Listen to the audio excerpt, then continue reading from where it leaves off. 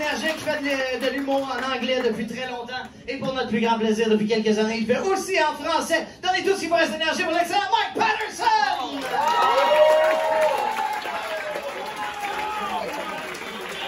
Bonsoir, everybody, feeling free! Oh yeah, c'est moi, Mike Paterson, l'anglophone humoriste qui parle français comme un motherfucking Lazare Pew Pew! Et comme toujours, je suis habillé comme un gérant d'un Burger King. Ça, c'est le look, ça, c'est comme ton look, bro, c'est high class male prostitute. Good job, bro! Je suis content d'être ici dans mon comedy club préféré dans tout l'univers. Eller Mortal, whatever. Ça te dérange-tu si je fais des imitations pour vous autres ce soir? Yeah! OK, parce que moi, Mike Paterson, je suis tellement bon à des imitations, mais je suis pas capable de faire des imitations du monde connu.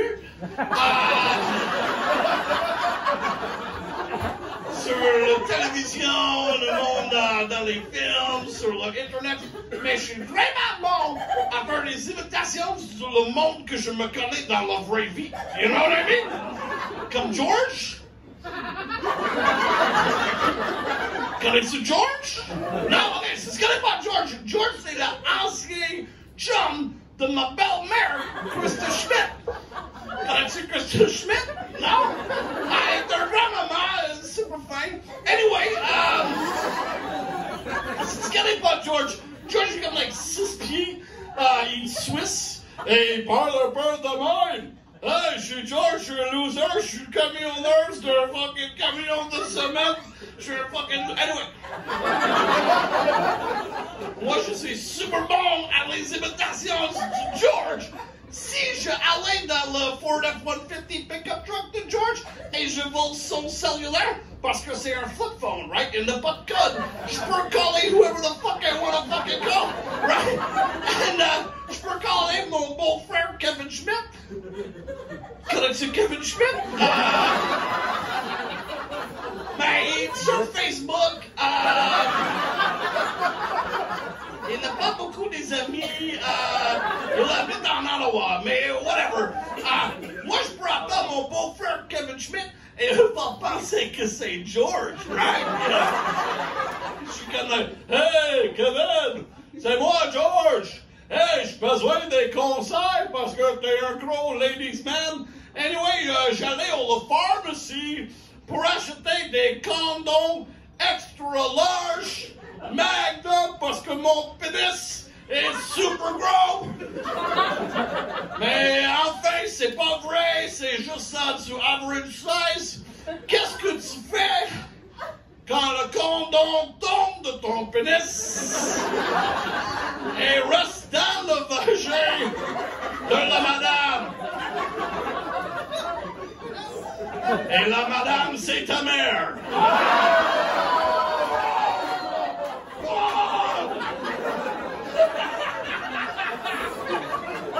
C'est drôle quand Mike Paterson fait des imitations de George.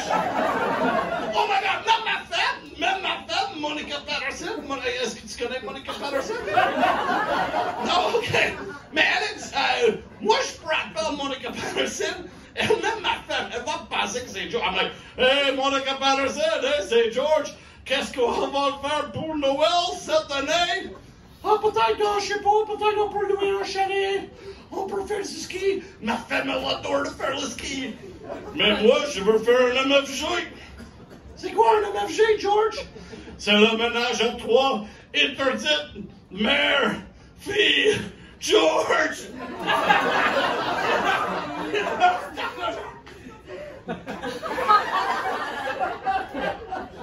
Anyway, c'est un peu triste. Parce que ma belle-mère Krista Schmidt a coupé leur relation avec George. Et personne ne sait pourquoi. Anyway, je suis marié 15 ans, c'est longtemps. J'achète des cadeaux pour ma femme. J'ai juste acheté le Kama Sutra. C'est un livre. C'est un livre qui explique toutes les positions de l'amour, right? J'ai acheté ça pour ma femme. Pas pour épicer notre vie sexuelle. J'ai acheté pour lui faire comprendre que quand juste reste couché durant le sexe, ça c'est pas une position. You know what I mean? C'est pas un livre, bitch. You know what?